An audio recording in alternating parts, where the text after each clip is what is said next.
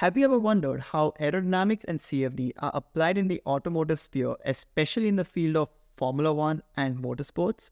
Have you been ever curious about how intricate and geometric details of an F1 car are modeled so that the simulation gives high quality results?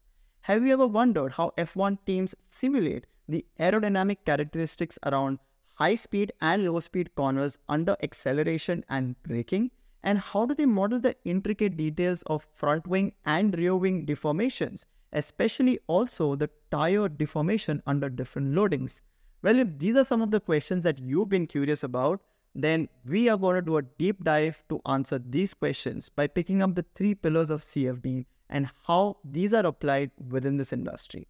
And this course is more than just a course. It is our attempt, that is mine and Puneet's attempt, to give something back to the younger version of ourselves, the kind of insight that we would have liked when we started our career.